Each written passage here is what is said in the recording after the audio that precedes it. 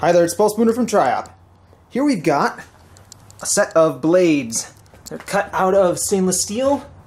They're flat blanks, and I hammered and bended and twisted and ground and moaned and made them into this. And now I'm going to weld them together.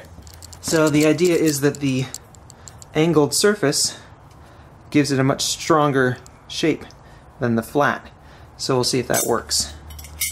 And this is also slightly angled. You can see the insides are mildly domed. It should give it a much stronger shape. See how it all goes together. So I've run into a little bit of a snag, but nothing too bad.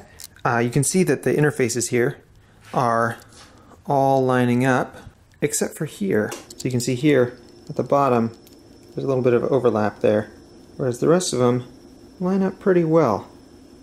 That one lines up, that lines up.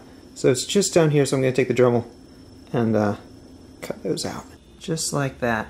They all line up. Amazing. It's so nice having the right tools. So now I'm going to tack it on and see how it goes from there.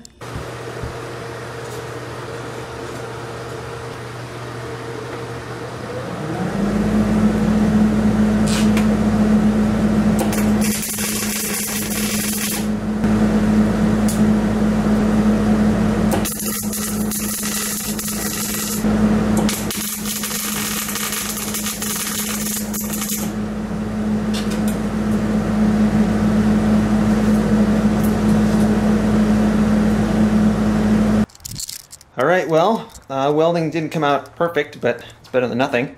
Got all the parts tacked in. And they're incredibly ugly welds, but that's okay. Just has to hold together. It's just a prototype. Get all the junctions in. So now I'm going to grind it down, see if I can make it look a little bit prettier.